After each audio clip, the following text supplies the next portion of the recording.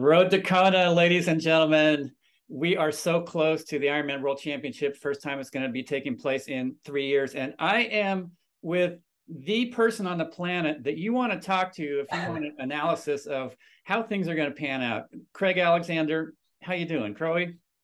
Mark Allen, how are you? Yeah, no, like you, mate, I'm excited. It's been a while between drinks, as they say, but we finally get to head home next week, and yeah, very much looking forward to watching all these athletes just go at it. It's interesting because I don't know how early before the race you got to Kona. I was always there about 10 days in advance. And I think a lot of the pros have kind of adopted that. However, this year, so many of the athletes have gone over 2 weeks early, 3 weeks early. Do you think that's an advantage, or do you think by the time race comes, you're going to be burned out? Well, it depends on your personality. I remember the first year I went there to race, I went 3.5 weeks out, and that wasn't actually the plan.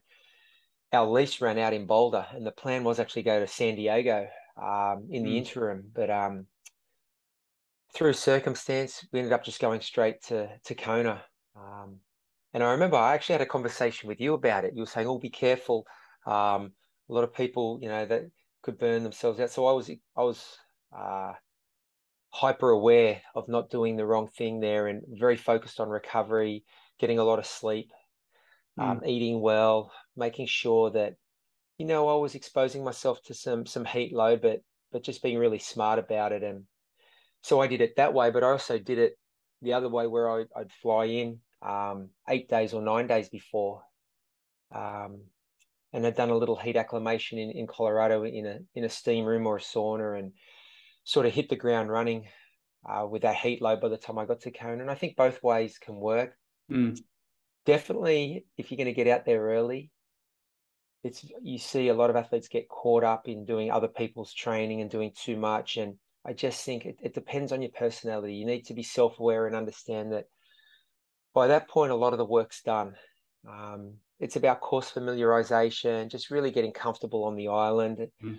getting to know the course conditions. That for me, that was the big advantage going there 3.5 weeks early, because I'd never raced there before. Mm. I understood, the course really well. I knew what time of day the wind changed direction and where it came from.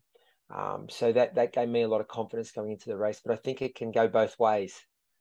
Yeah, I did it one year where I went 3 weeks in advance, and I thought this is going to be the secret because, I just felt like all of those things were going to happen. I was going to get used to it. I was going to get heat acclimated. I was going to get familiar with the course and the wind and comfortable in the whole thing. And I had a terrible race. By the time the race came, I was exhausted, burned out, and flat. Yeah. And I realized that, when going to the Big Island, going to the Ironman World Championship, there's like this anticipation and this build up, and for 10 days I could feel the build continue. Yeah. But when I went for 3 weeks, I could feel the build sort of building, and all of a sudden it was like the balloon started losing. It started to deflate, and I Yeah. couldn't Yeah. get it back. And by the day the race came around, I was just like, I am over this.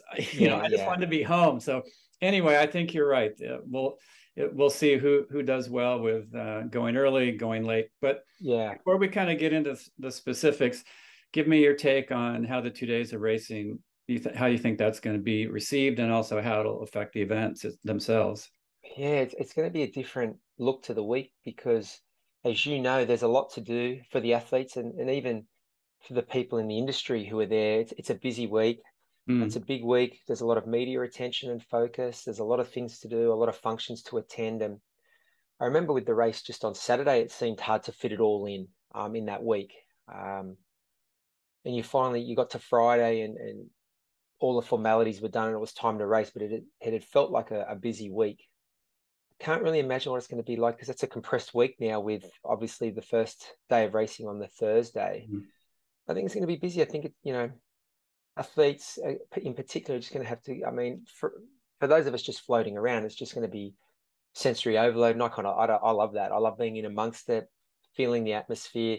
I think if you're racing, you're going to have to prepare a little mentally for the fact that it's going to be busier than normal, and it's a shortened week. It's going to come around quickly, I think. And, Mm. and race week goes quickly anyway. I think it's going to be on hyper speed this year. So, yeah, I think if I was racing, particularly that Thursday race, I would be in the mindset of race week starting obviously earlier.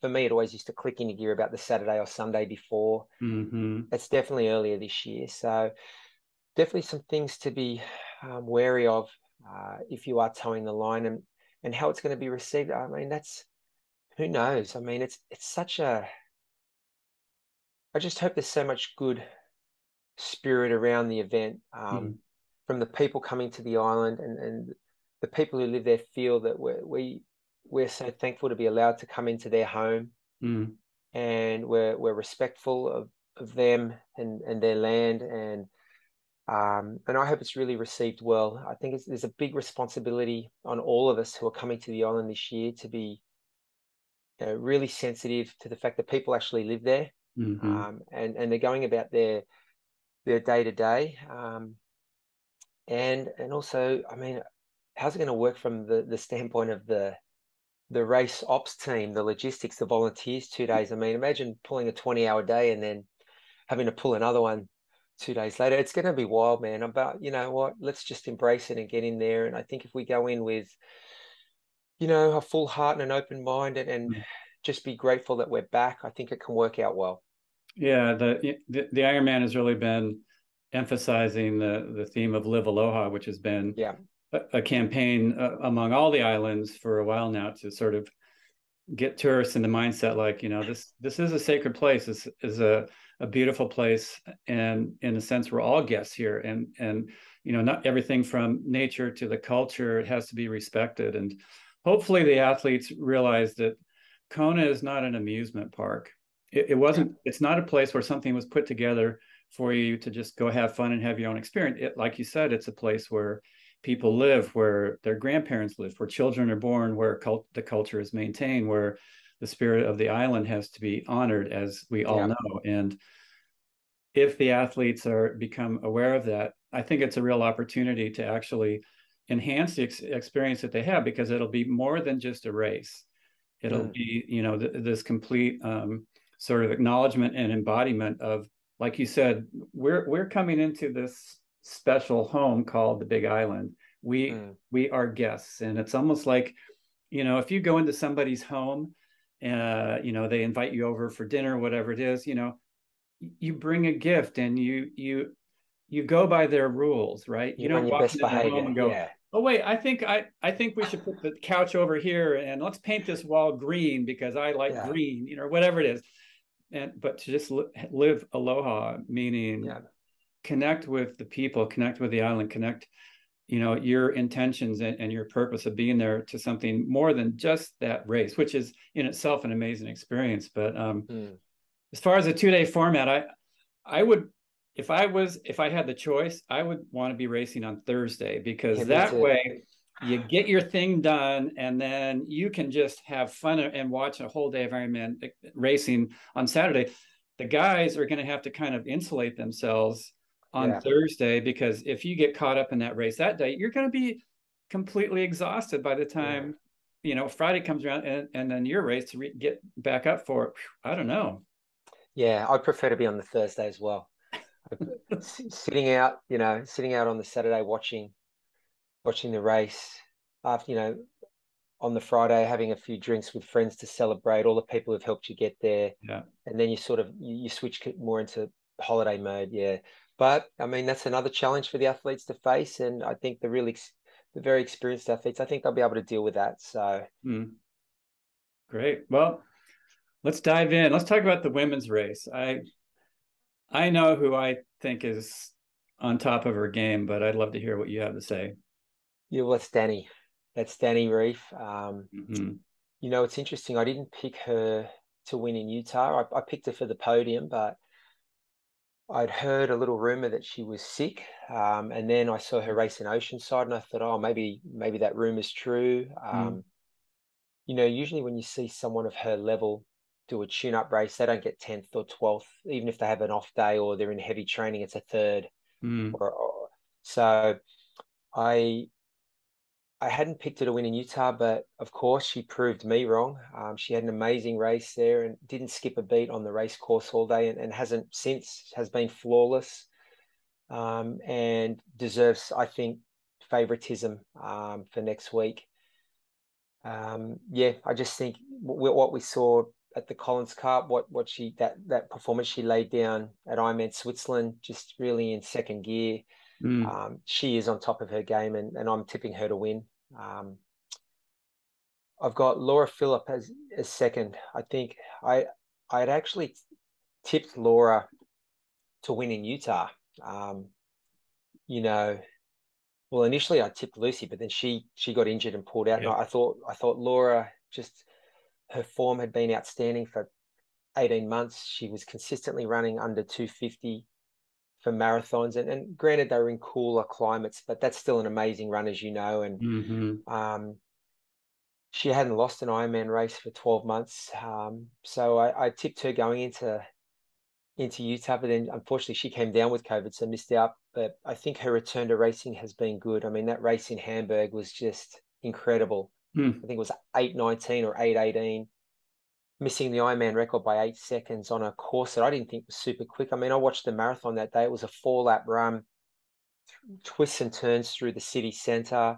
On the second, third, and fourth lap, she was weaving her way through athletes, and yeah, so I think her form has just been, again, flawless, to use the same word that I used for Danny. I mean, she has not really had any hiccups for 6 months in her racing. So I'm going to put her down for a podium finish, second place, I think, and third place. It was tough. I've gone back and forth. I'm going to go with Lucy. I'm going to go with Lucy. I think, everything I was hearing was that she wasn't racing this year. It was quite a serious injury, a stress reaction in a big bone. Her rehab seemed to take a long time, and I'm just thinking, oh well, she'll just put the cue in the rack this year and consolidate rehab and then come back next year. But we saw a race at the ITU World Long Course Champs and just put down an unbelievable performance. And when I saw her on that start list, I thought, well, she's not here just to make up the numbers. When you're at that level, when you go into a race like that, you go there to win. So, and she won well. So I don't think she'll have the back end. I just can't imagine that she would have the back end to her race, and particularly her marathon, that she would normally have. I just don't think. I don't think that's possible, given the lack of run training. But with her swim and bike and the lead that she may have 5 minutes on the next women out of the water. So she's a strong biker. I think she'll add to that lead, and she'll be in the front. She'll be at the front of the Ironman World Championships. And we've seen people who have come in with preparations that are not perfect, do things in that marathon that weren't really thought possible beforehand or probable given the lead up. So I'm going to go Lucy. I think she's going to surprise a few people. I think she'll get on the podium. That means I've left Annie Haug off the podium. The reigning Ironman Hawaii world champ. Which in any normal year you would never do.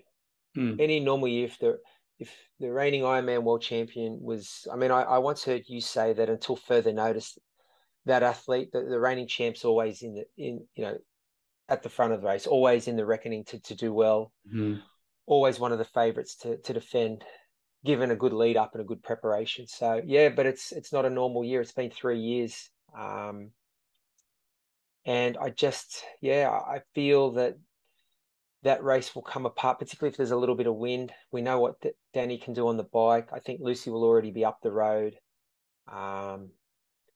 I think Anne will have an amazing run. There's no question she'll bike and run. She'll swim, bike, and run amazing, like she always does. But she'll be chasing someone like Laura, who's a great runner. I think Laura will be ahead of her in that race. And Laura's run is like, it's like watching an artist. I think her run form, her technique is just beautiful. And so that's the caliber of runner that, it'll be like Anne chasing Anne almost. So yeah, so I've just got her off the podium, which I may live to regret. But yeah, no, we've got to stick our neck out. So they're my picks. Yeah, I would agree that Annie Haug is she's got the talent. She's the returning Hawaii Ironman champ, but like you said, 3 years, and it hasn't seemed like she's had that real spot on race ever since then. And I don't, and I actually spoke to her. I said, do you think age is an issue? And she goes, I feel young. I age is not a problem for me. So if she can bump it up, yeah, for sure she has a chance of being top three or even winning again and defending. But I haven't seen that come together yet in her training. Then you talk about Danny, obviously, when she crossed the line in St. George, it was like, she was on fire, and she's been on fire. And Yeah. you know how that is when there's that momentum that you're building, and it just feeds you. Like, you recover quicker, you can do more workouts because you are more psyched. And you can't Everything's fake that better. momentum. Everything's better. Your food tastes better. Everything's better when you've got that momentum. Life is better. But I would agree that Laura Philipp is the one that her race in Hamburg. I commented actually in one of my Mondays with Mark Allen that was the race of the weekend because of just that amazing time or amazing run. She has the potential to just go that one step up and really give Danny a run for money. I also agree that Lucy, it's hard to make up for lost training time. A triathlete, an Ironman athlete, their Ironman in October is built starting January 1st. It is.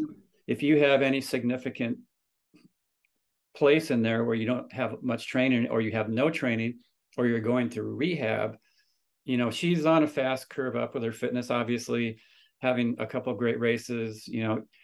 PTO Dallas, she lost her nutrition on the bike, so I don't count that as a real great race for her just because she didn't have calories. But I think it will be very hard for her to hit that point that we know that she could have been at, which is so unfortunate. And speaking about unfortunate, Kat Matthews. Oh, I mean, yeah, no, she definitely would have been in the midst in this race, as she was in Utah. I actually think I picked Kat to win Utah after Lucy and Laura pulled out. Yeah, I mean, she's just an athlete who's really going from strength to strength every time she races.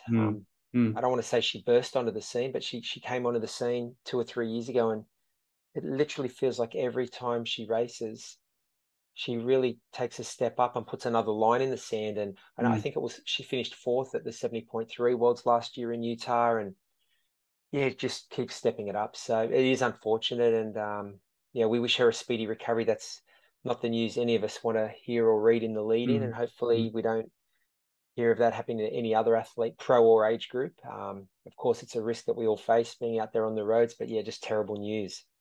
Yeah, I saw that come in, and I'm like, oh, you have got to be kidding. And I reached out and I said, that's not the way you want to be pulled out of a race, getting hit by a truck. And anyway, speedy recovery, Kat Matthews. Yeah. She'll be back. She will definitely be back. Yeah, absolutely. All right, 2 days later, the men toe the line. How's that? Well,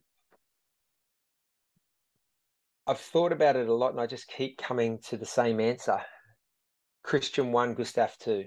I'm going for, and I'd actually reversed their order for Utah. I thought Gustav would win in Utah and Christian might get second, and I based that on what I'd seen with their lead up Ironman races. Christian had done well in Cozumel, which was a hot and humid, predominantly flat course. Gustav had done well in Florida, which is also a flat course, but we've just seen him decimate fields in Nice on hilly courses. He climbs so well, descends well, technically amazing, runs the hills well.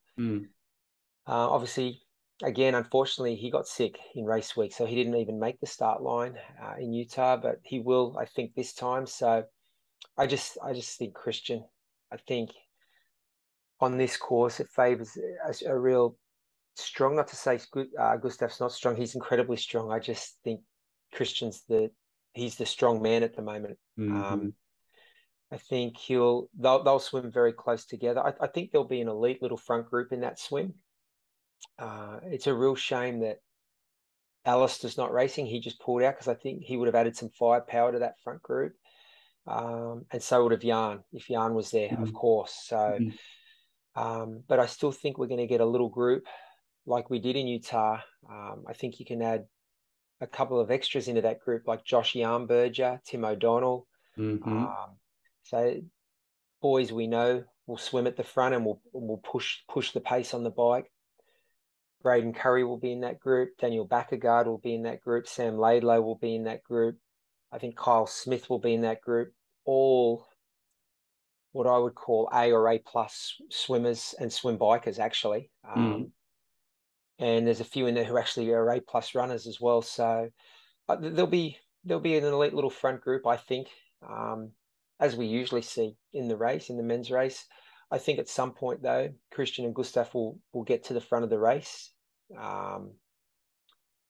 or at least hold like Christian did in Utah. So he's within striking distance off the bike. And then I think with their run pedigree, I think they'll run under 240. I think they're going to go under 240. So that's going to be for the other boys then to see. Someone else needs to go under 240, and that's to be seen. And we're seeing more and more people do it now for whatever reason. I think the shoes obviously play a huge part in that. There's no question. I mean, we see it in running, all the marathons for half marathon and marathon coming down and 10K on the road. So the shoes play a big part. But yeah, I think notwithstanding the shoes, I think Christian and Gustav were sub 240 runners. Anyway, so that's the way I see the race playing out. I think at some point Christian, and it'll be interesting because we haven't really seen them shoulder to shoulder as such. Right, we haven't. In the same way we saw you and Dave all those years ago. There's been a lot of talk and a lot of opportunity, but I think Christian got a mechanical at 70.3 Worlds last year. Gustav didn't make the start line of Ironman World Championships this year. Then we saw the PTO in Edmonton. Inexplicably, Christian got cramps and Gustav ran away with it. So we haven't really seen that shoulder-to-shoulder battle that maybe we will see this week, the end of this next week coming. So I'm looking forward to that. That would be interesting, that they're not separated by a minute or two, but they're actually together.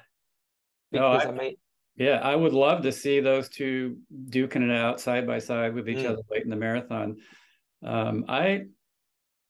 I'll give Gustav just that little head advance, the little half a bonus point. And the reason is that he hasn't had a lot of racing. He hasn't had the opportunity to, Christian in St. George was unbelievable. That's a demand on your body. And in my opinion, it seems like a little bit of that caught up with him when he had those cramps, months later in Edmonton. Exactly what I thought too. That was like the little bit of chink in his armor that I was thinking, I wonder if he's just cooked things a little bit. I mean, obviously, that he'll go back, regroup with his coach, figure out, am I overtrained or not? What do I need to do for Kona so that I'm ready? And if he's on, I mean, the dude is like an orca whale. He's like he will get you, and he will do whatever it takes, even if he is pulled away in the stretch or the second after he crosses that line. Obviously, he knows how to put it on when the pressure's on. But I'm just going to give Gustav that slight advanced head and see. Let's see. We'll make it interesting that way. Yeah, well, they're all valid points. I mean, I thought exactly the same thing when you're watching somebody do a middle distance race and they cramp up. I read somewhere afterwards he'd fiddled with his bike seat position, so maybe that had something to do with it. But usually there's something deeper at work when that kind of thing happens. And I just would like to think, though, knowing how scientific they are, that after that they went back and did all their blood testing and worked out and maybe re-ramped the training a different way. But yeah, Gustav's not without a shout for sure. It's going to be exciting. Yeah. So let me ask you a question. You've got Colin Chartier, who won PTO Dallas. I met him at Collins Cup last year. Amazing guy. Definitely, he had the confidence even, a year and a half ago that he'll be able to race with the big boys if he just stays on it. He and Lionel doing a bunch of training together. Same coach. He wins. Lionel gets 21st. How do you explain that? Well, as you know, there's a lot of ways to explain that. I mean, sport's not only physical, it's emotional. Mm. It's how we process the information and respond to those sensations and feelings that we have not only on race day, but in the lead up to the race. And then how those feelings and thoughts lead to decisions that we make, not only on race day, but in the lead up to the race. Um, we've all seen, and I think we've experienced it ourselves, that sometimes your training is just faultless for months. But if the head's not in the game for whatever reason, Mm. you don't really show that full potential that you've worked and that you've built in that fitness. You don't really express that fitness on race day. And other times things happen in training. Sometimes life gets in the way. Maybe you haven't been as consistent as you would like, but you turn up on race day and race week just in a good place, happy to be there, surrounded by good people, Mm.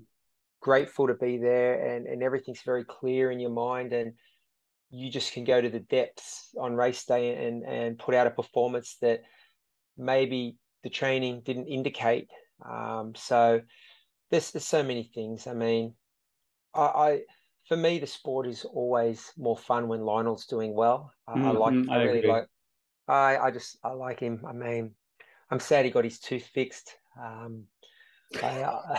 love the story about the snow plow and but I mean,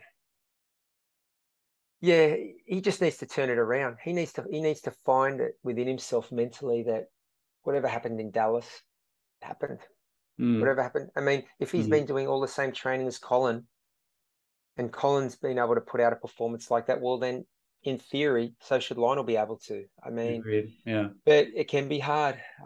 The doubts tend to bubble to the surface the closer um, the day of reckoning comes around. The Mm. closer it gets, the more that the doubts can bubble up. But he's been around 10 years now, Lionel. I mean, I'm hoping he can put that aside, and I think he will. I think, come race day.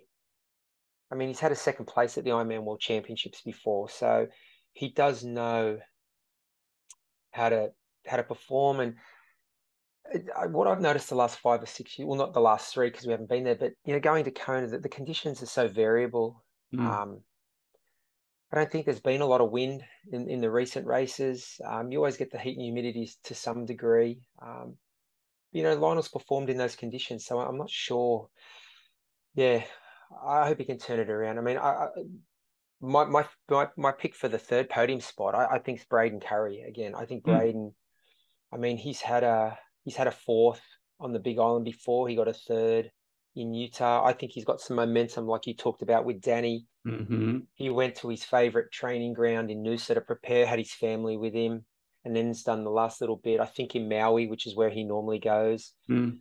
I think he's just been, they say a week can be a long time in sport. It can be, but from Utah to Kona is also not so long either that you forget those feelings and you don't carry that momentum.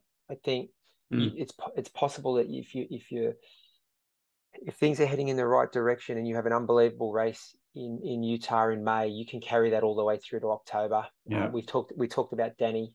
We think she will do that, and I think Braden will be riding that wave as well. He knows how to race. He's an unbelievable swimmer. He will be at the front of the race, Mm-hmm. very strong on the bike. He will work. He will. I mean, in Utah, I just every little bit of footage I saw, he was on the front. So he's going to work, and he'll have a couple of willing allies as well, and can run well, can run really well. Has run. I mean, I saw him run a 2:39 in Cairns a few years ago, Mm. which is a flat course, but it's a run course that beats your legs up. It's all concrete, Mm. and there tends usually to be a bit of drop off at the back end of that run. So for most athletes, just because of the impact on the concrete. But yeah, so I mean, but there's a lot of names we could mention. I mean, Colin. I mean, Yeah. wouldn't that be a story? Mm. Daniel Backergaard. I mean, he had a great race in Utah, and he's just been raced good in Elsinore at the 70.3 race there. Has just I, been. I mean, probably had a little bit of a blip in Dallas, but again, Mm. when you're in heavy training, racing a race like that, that can go either way in the lead up, especially if you've got to travel 14 hours to get there. And Mhm. um, And you've got Magnus Ditlev, who won oh, Roth wow. in an I mean, incredibly amazing race. how am I not putting him on my podium? I know. I mean, he'll be up there and he will impact this race. Yeah, He's a guy who's he's exciting to watch. Um, but yeah, no, I mean, there's only 3 spots on the podium, so we can't mm. put them all on there. And I know. I'd like to sit on the fence. I mean, Magnus for me has to be top 5 somewhere. Yeah, And if he races like he did in Roth, well, the podium's there for the taking, isn't it? yeah. So, I, I I have to say a lot of, I've asked a lot of people who they think, and the usual names come up, Gustav and Christian, but so many people saying, and Braden Curry, just like you said. mm, mm. So I think he's got a pretty good chance of really making that breakthrough in Kona. Yeah, and I think he's one of those guys who would have done that had we not lived through a pandemic. I mean, his Mm, last race, I think 2009, or it might have been 2018, he finished fourth there and had just been trending up each time. And like I do, when you see that in an athlete, you just see them start just the confidence and figuring out what training works and what doesn't, when to get to the island, that self-awareness of the things that work for them. mm, And when you see someone just trending up each year like that, you think, oh, okay, I mean, I think, well, I know where this is going to end up. So he was a guy who was doing that, and I think he'll continue on. I think he mm, will. I think we'll see it again next week. mm. I have one final question, and I think you're probably the person who can probably answer this the best. You mentioned Alistair Brownlee is out. He would have been a factor in the race, but the real factor is Jan Frodeno, who is Yeah, not going to be yeah, there. yeah. When you have a Jan Frodeno in the race, there's the guy that everybody's focusing on, and then everybody who's trying to outdo him.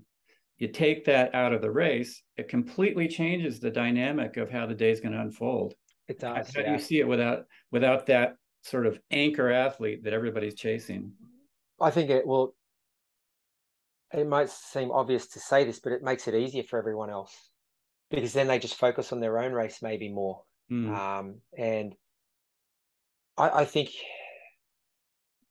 I think he would have been a factor in Utah because he would have been in that front group on the bike, and which means to me that they would have been getting off with a 4 to 5 minute lead or more, maybe even a little more with him in the group over Christian. Now Christian ran an amazing run. I don't think Jan's ever run under a 240, so mm, he would have had to have done that. And for me, that's not beyond the realms of possibility with these new shoes and everything that's going on.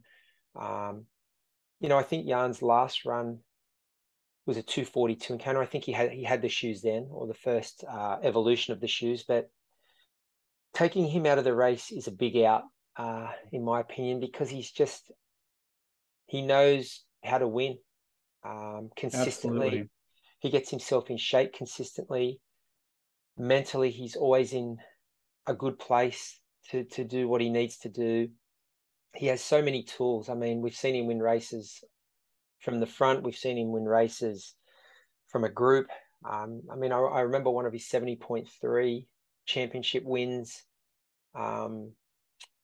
It was his technical skill on the bike, descending back into Zelamji that got him back. I think there was a couple of Uber bikers off the front, and I consider Jan an Uber biker anyway, but that little descent coming back into town got him back to the front of the race. So he hit the run course first, which puts everyone on the back foot. You can't Mm, overstate how important that is when the race favorite gets off the bike first and starts running, and is fastest on course. It's mm, um, he just tactically, technically, everything. I mean, it affects the race a lot. Having him in that front swim group would have driven it. yeah, Um, so it would have been one more just V12 engine in that front group as well. So um, it changes the race enormously, and it's a real shame for him and for yeah, those of us who love to watch. Just watching the best people. Um, having Christian and Gustav there. I mean, I know a lot of people think they're the big favorites, and I probably would have tipped them I think I probably would have tipped those two had Jan still been in the race, but he's not without a big chance because I don't think they would have made they will make that front swim group, and he 100% will be in that Yeah. front swim group, and so then maybe then the pendulum swings back to advantage to him again. So we can analyze these things on paper and times and what we see them do on the bike and the run, but we both know the race plays out differently sometimes, and sometimes an athlete like Jan can take the race away from others. We've seen him do it. So yeah, it's a big shame, and it absolutely impacts the way this race will be raced. Yeah, it really is a shame that he's not there, just because it has been so long since we have seen Kona be contested. And it's the first time that a huge crop of new athletes is going to be competing. And it would be great, even if he didn't win, to sort of have that passing of the crown, or to have him put his stamp on that race one more time, and so that people can go, that's the standard. Yeah. Come on up, boys. You know what I'm saying? Yeah. Yeah. And I do agree. It could either make it so that the other athletes do their own race, or they might think it's wide open and they end up going too hard. Yeah. I can see it going both ways. So yeah, absolutely, for sure. I mean, I think again, it comes down to the mindset as well. And I think the experienced athletes, well, I mean, in the end, the only things you can control out there on race day are your own pacing, your own nutrition, and the way you respond to different decisions or different situations, but also the way you put your own stamp on the race as well. So, and you're right though, having a shadow, Jan casts a very big shadow over everybody. So, yeah, not having him there is a huge loss for the race and for us watching the race. Well, there you have it, everybody, from the triathlon professor emeritus, Craig+Alexander himself, an analysis like you will not hear anywhere else. I am so thankful that you had the time to chat today, and we'll see you in Kona, I think, right? Yeah, I'll be there. Looking forward to catching up, and yeah, it's going to be like a big school reunion. We haven't been there for a while, and it's just a great place. A lot of great friends there, and it'll be good to get back. Absolutely. Road to Kona, everybody. And remember, if you're there, please live aloha. We'll see you in Kona.